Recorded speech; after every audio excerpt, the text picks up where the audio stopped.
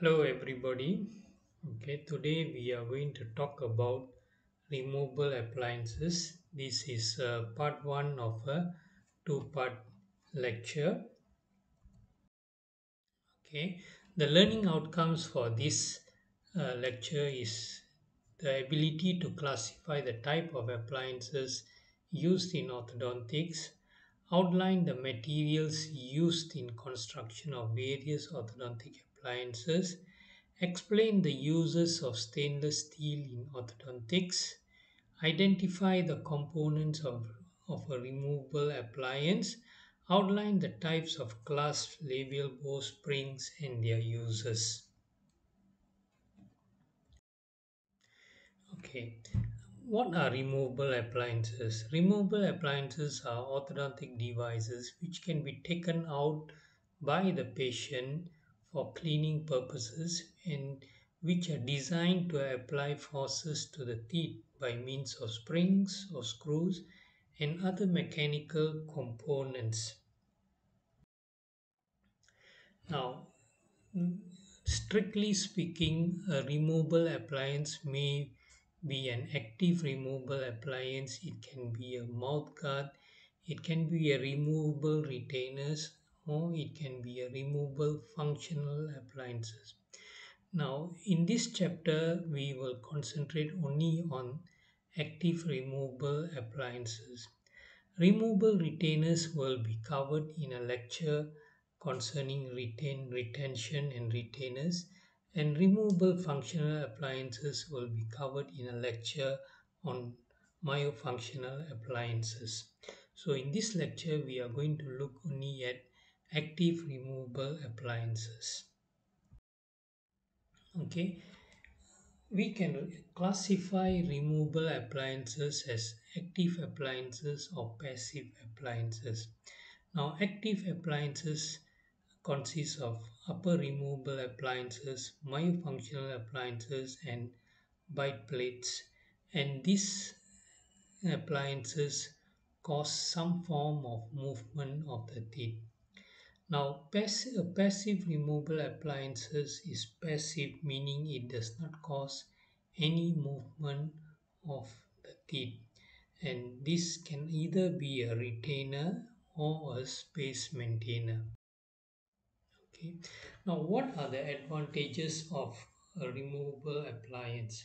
A removable appliance can be removed by the patient on socially sensitive occasions, and because of this, it is appealing to patients, especially adults.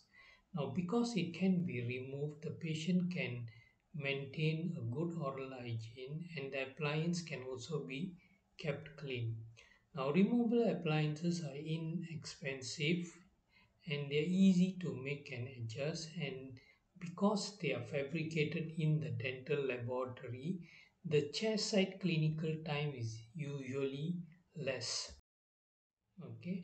Also, the palatal coverage in a upper removable appliances increases the anchorage available for tooth movement.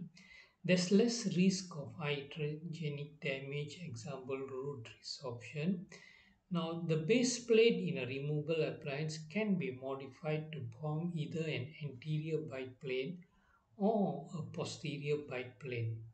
Now, in a mixed dentition, the base plate can be trimmed to accommodate deciduous teeth that are exfoliating or to accommodate permanent teeth which are erupting. Now, what are the disadvantages of removable appliances? First and foremost, removable appliances depend on patient cooperation for their effectiveness, and they are only capable of simple tipping movements, and usually it is limited to movement of one tooth per quadrant. Now, lower removable appliances are not well tolerated, and rotations are difficult to treat with removable appliances. In extraction cases, it can be difficult to close residual extraction spaces. And because removable appliances are removable, there's a greater chance of the appliance being misplaced or damaged.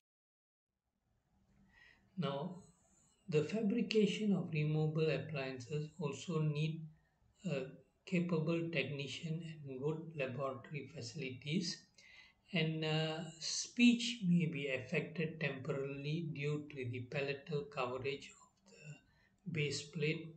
Now, intermaxillary traction is difficult to achieve with removable appliances, and thus removable appliances are now generally used as an adjunct to fixed appliances.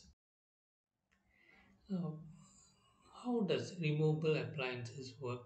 Now, removable appliances induces tipping of the teeth around a point, and this point is the center of rotation, and it lies about 30% to 40% from the apex when you consider the whole length of the tooth. Now, the force required to move or tip a single rooted tooth is about 25 to 50 grams of force. Now, the optimum force depends on a number of factors. It depends whether a single or multi-rooted tooth. A single rooted tooth requires less force to tip it compared to a multi-rooted tooth.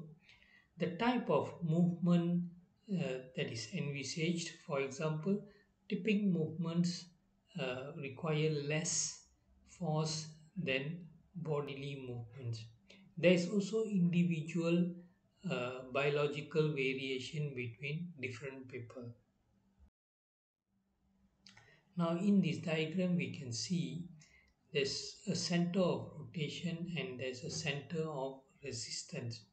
Now, any force that is applied through the center of resistance will cause bodily movement, and any force that is applied anywhere apart from the center of resistance will cause rotation about the center of rotation. Now, appliance wear. Removable appliances must be worn full time, meaning they are only removed for cleaning and meals and contact spots. Now, the importance of adequate wear should be stressed to the patients and preferably must be reinforced with printed instructions. Now, appliance hygiene and care. Now, this can be easily achieved by gently brushing it with a toothbrush, especially on the fitting surface of the removable appliances. Now, specialized cleaning agents are not essential, and it's important that the removable appliance is kept moist when not in the mouth. Now, this is to ensure dimensional stability, as if the appliance is allowed to dry, distortion of the appliance will occur. Now, anchorage. What is anchorage? Now, anchorage is the resistance to unwanted tooth movement. As we know from Newton's third law of motion, every action has an equal and opposite reaction. Now, only one or two teeth moved, uh, moved at a time. A larger number of anchoring teeth and reaction force is shared by the anchoring teeth.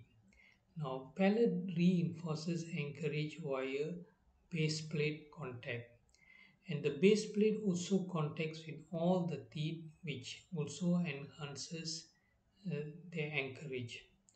Now, in certain situations, reciprocal anchorage comes to play, whereby the loss of anchorage in the anchor teeth is desirable. Okay, here is a situation where the movement of two teeth is anchored by all the remaining teeth. Okay, and this diagram shows the concept of palatal anchorage. Because the base plate is in contact with the palate, the base plate helps to resist the reaction of uh, tooth teeth that is being moved. Now here we can see that the base plate is closely adapted to the palatal surfaces of the upper teeth, and this contact of the base plate with the teeth enhances the anchorage. Now this is what is meant by reciprocal anchorage, whereby the movement of one teeth causes anchorage loss in the other teeth, and which leads to a desirable result. Okay, now designing upper removable appliance. Now this designing is usually done through a dental laboratory prescription. Now it is very important that the prescription is done by the clinician and should not be left to the dental technician. Now this is done using a laboratory card, and the design must be in a diagrammatic form as well as a written form. Okay. The diagrammatic prescription carries the design of wire components and placement of the wire components. It also shows the placement of screws. It should show the design of the base plate and plus any modifications that is needed to the base plate, and it should show where the base plate should be split if splitting is required. And sometimes it's not just enough to show a occlusal view of the design, but we may need to show anterior and lateral views. Now, the written prescription should name the components, for example, the wire work and acrylic modification needed. It must specify the diameter of stainless steel wire for each component. It should describe the layout of the base plate modification. For example, it may state half occlusal coverage of upper right and lower, upper left, D, E, and 6. And any other information required should be listed on the prescription. For example, instruction to block deep undercuts. Okay, these are examples of prescription drawing. Here in the first diagram, we see a Z spring or so-called double cantilever spring. Now this is a buccal canine retractor. This is an southern clasp. Now this one is Adams clasp on the sixes, and there is a C clasp on the canines, and this is a labial bow. Okay, now accurate drawing of the required design is important. For example, if we compare these two drawings, we can see in the first drawing the whole occlusal surfaces of the posterior teeth is shaded, meaning what is required is a full occlusal coverage by the bite plane. Whereas on this second diagram, we see the shading is only done on the palatal half of the occlusal surfaces. So the required posterior bite plane here is a half occlusal coverage plane. Okay. Now this is an example of the diagrammatic and written instruction to the dental laboratory. As here we can see a clear instruction is given to the lab to construct a URA to expand the upper arch, and the position of the expansion screw is shown, and it is to move the upper left DE and 6 buccally. Now, the required Adams clasp is on the upper right 6, upper left 6, and it should be made in 0.7 millimeter hard stainless steel wire. Now, the Adam clasp on the upper right D and upper left D is made of 0.6 millimeter hard stainless steel wire, and the south hand clasp on the upper right one and upper left one is made from 0.7 millimeter hard stainless steel wire. Now there's instruction to put a half occlusal coverage posterior capping or posterior bite plane, and the split in the base plate is drawn where the split is needed. Okay, then we may also give further special instructions for certain situations. For example, in this case, a flat anterior bite plane is requested, and we have to note on the instruction that the overjet of the patient is 8 millimeters. So, and the instruction is to extend the anterior bite plane to a distance of 11 millimeters posteriorly. Okay, and the depth is two-thirds the height of the upper central incisors. Now, why this is important? Now, if this overjet is not stated in the lab instruction sheet, the technician say may only extend the anterior bite plane 6 millimeters posteriorly, and in which case, when it is worn in the mouth, the lower incisors will not occlude on the anterior bite plane, and meaning the anterior bite plane will not be effective. Okay, the URA design can be remembered by using an acronym ARAP. Now, this stands for active components are retention, A anchorage, and B base plate or connector. Now let's look at the active components. Now, before we decide on the active components, we have to decide which tooth or teeth to move, what active component to use to achieve the movement. Now, the choice of active components are three basically: springs or labial bows, screws, and elastics. Now let's compare springs and screws. Now the springs are usually preferred because it is activated by the operator or clinician, whereas screws are turned on a daily or weekly basis at home, and thus it depends on patient cooperation. Now springs are less bulky, whereas screws are more bulky, and springs are cheaper in cost, whereas screws are more expensive. Now springs are preferable for moving one or two teeth, but if we are moving multiple teeth, then screws are preferable. And also the another advantage in screw is it can provide additional retention using the teeth to be moved. Okay, this is what I mean. If you look at this diagram, now this appliance has a screw here which aims to move this uh, upper left molar distally, and by putting a clasp on the upper left molar, additional retention is obtained from the tooth which is also being moved. Now, labial bows are used to reduce overjet and close spaces distal to canines. Now, labial bows are only suitable for mild overjets since no bodily control is available in a removable appliance.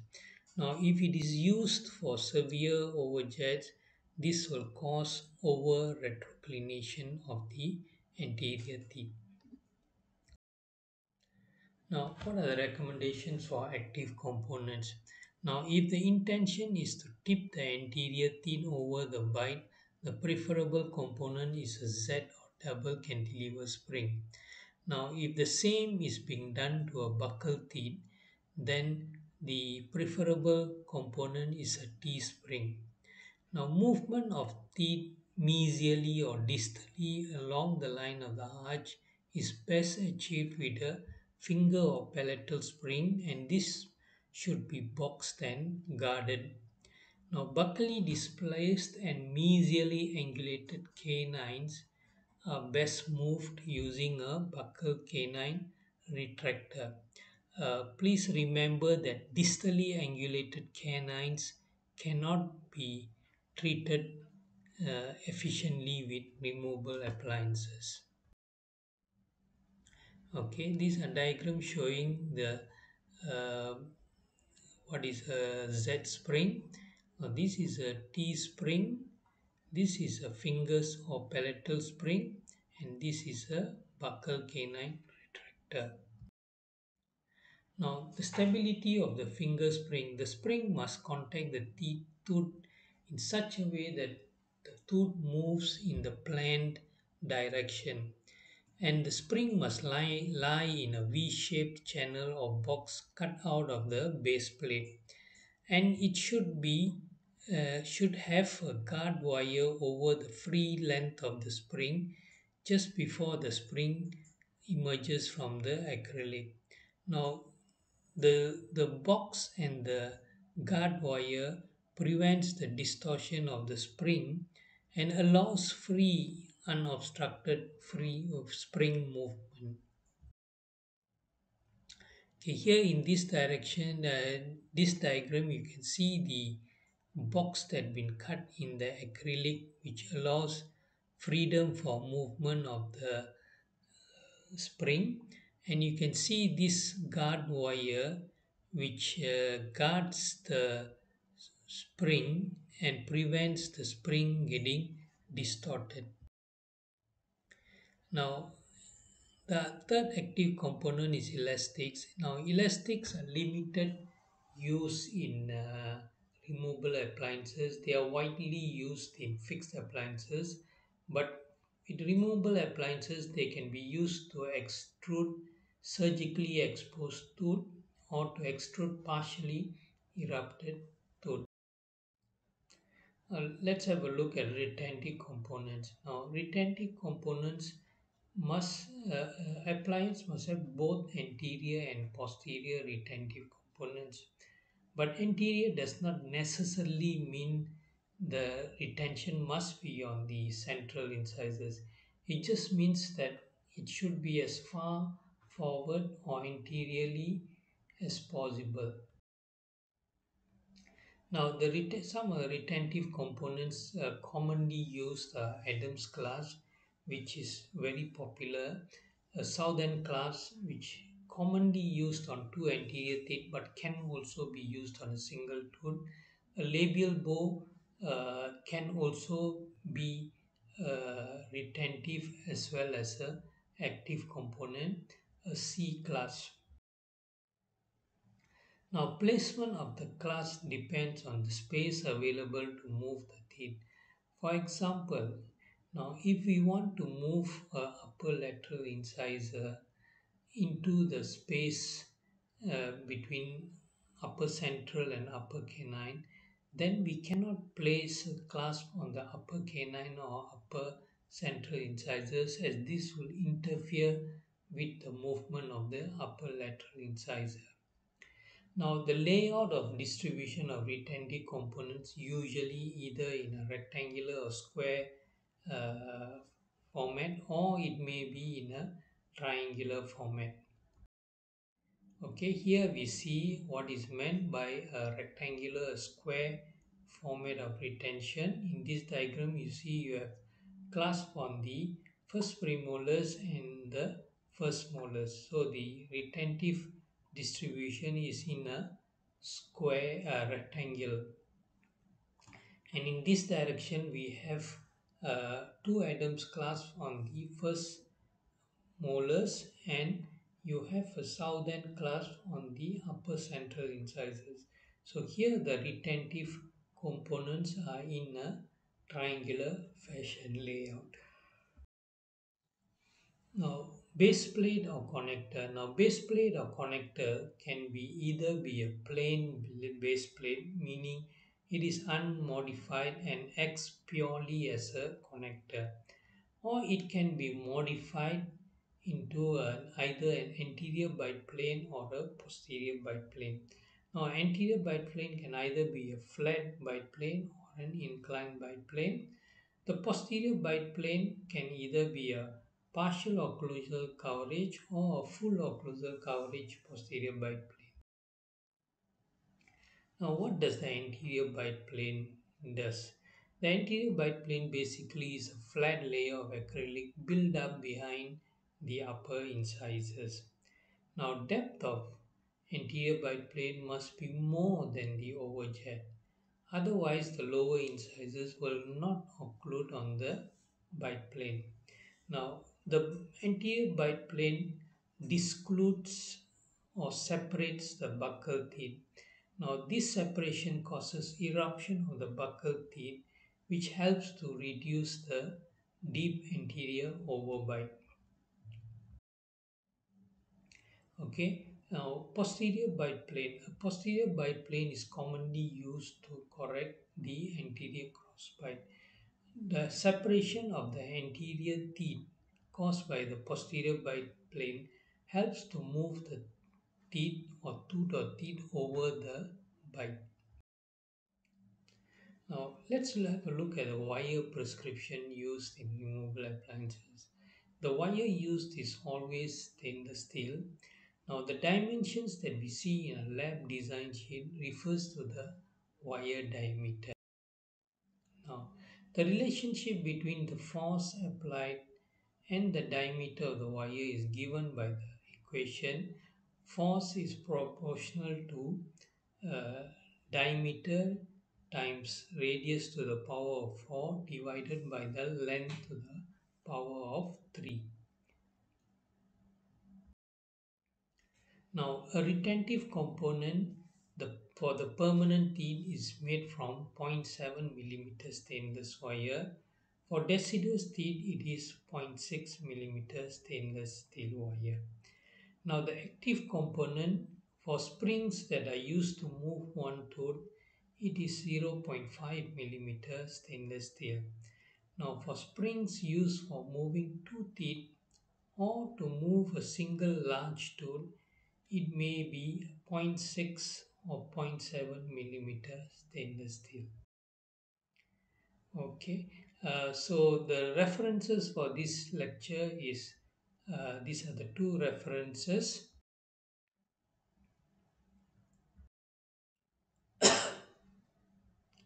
and thank you for listening.